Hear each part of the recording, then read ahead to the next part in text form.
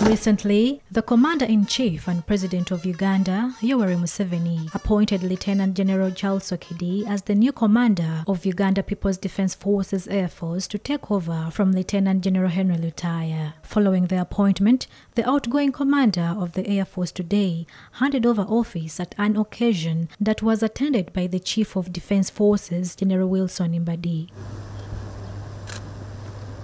Upon arrival, General Mbadi inspected the guard. After inspecting the guard, General Mbadi then dressed Lt Gen Okidi with new pips following his promotion from the rank of Major General. Lieutenant Colonel Stephen Chigundu, who will deputize Lt Gen Okidi, was also dressed with new rank of Brigadier General.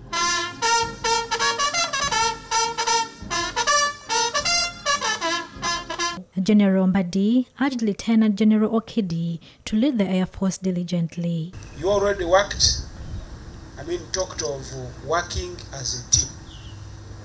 It's very, very important that as you train to create more leaders, which is the basic requirement of all leaders really, to create other leaders, you need to work as a team. These issues of pulling each other down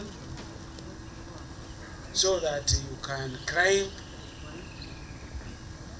is not a fair way of doing things in the military.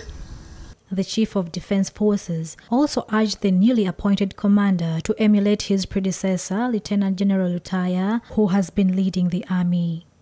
If you listen very well to the report, it's a very good accountability of what he has been doing,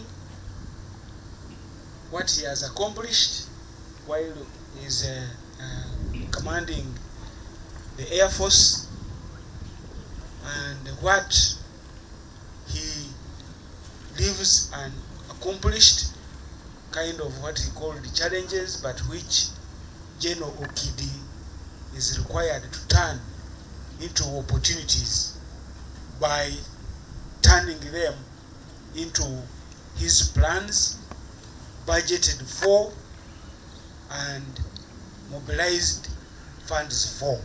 According to General Mbadi, the Air Force needs skilled personnel who have the task of knowing what is going on around the world.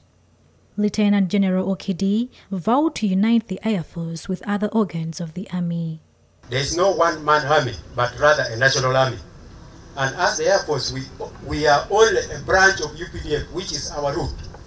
Every squadron and department is important and contributes to the overall accomplishment of air strategy. A pilot carries out the Air Force mission, but he or she is only a stage performer. In the background, there are so many personnel that prepares the aircraft for the ultimate mission. So if we win, we celebrate together. Lieutenant General Lutaaya has since been appointed a presidential advisor. The appointment comes just days after UPDF Mi-17 aircraft, which had taken supplies to the UPDF forces under Operation Shujaa, crashed in Democratic Republic of Congo.